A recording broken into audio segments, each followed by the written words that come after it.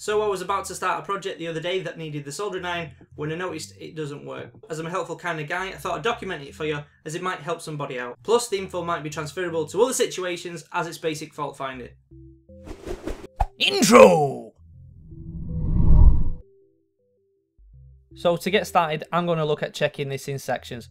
First up will be the plug, then I'll check the lead, and finally the soldering iron itself. This is an English plug, which might look a bit strange if you live outside of the UK and you've never seen one before. It has 3 wires, live, neutral and earth. It also has a 13 amp fuse. But I don't want you to get hung up on how it looks, the value of the plug, or the colour of the wires if yours is different. Some of these checks should pass over to what you're looking at.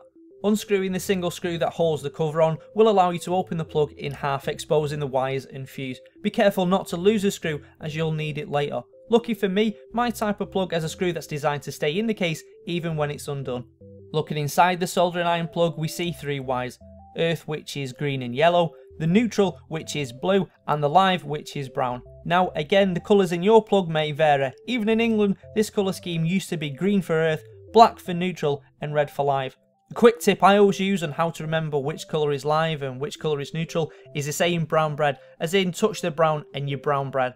Or if it's the old black and red scheme, I use red and you're dead. Different people have different terms for the live and neutral. For example, hot and cold. It's all a matter of preference and what works for you.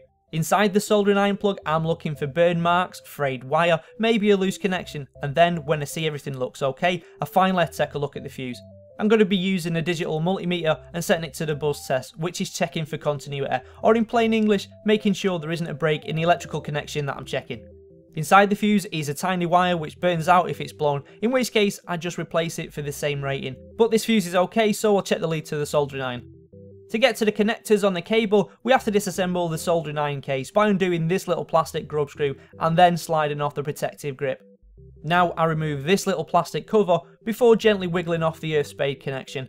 As you can see, we have the same 3 colours of wire as at the plug, which makes checking them really easy. I test earth at the plug and at the soldering iron, then neutral the same way, and lastly the live wire. With all 3 wires buzzing when I check them, I know they don't have a break in them. If they did, I would just replace the length of broken cable. The only thing left to check, and thereby the fault in this case, is the heating element. And I want you to appreciate the irony that the wires connecting the element to the cable are soldered, so I'd need a spare soldering iron to solder on a new replacement. The heating element is basically just a coil of wire, so we use the same buzz test and it makes no noise. So I know that it's had its day. If the manufacturer of this soldering iron had replacements, I could just replace the thing, but they don't, probably because they want me to buy a new unit. This kind of basic fault finding might help you in different circumstances and help you track down faulty components to replace, rather than shelling out for a new device. Unless of course the manufacturer doesn't sell spares, like in my case.